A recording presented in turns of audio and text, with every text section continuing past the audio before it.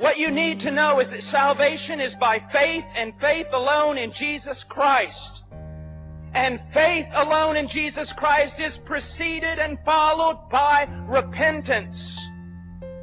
A turning away from sin, a hatred for the things that God hates and a love for the things that God loves. A growing in holiness and a desire not to be like Britney Spears, not to be like the world, and not to be like the great majority of American Christians, but to be like Jesus Christ.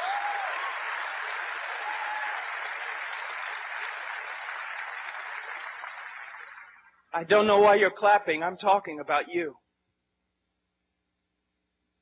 I didn't come here to get amens. I didn't come here to be applauded. I'm talking about you.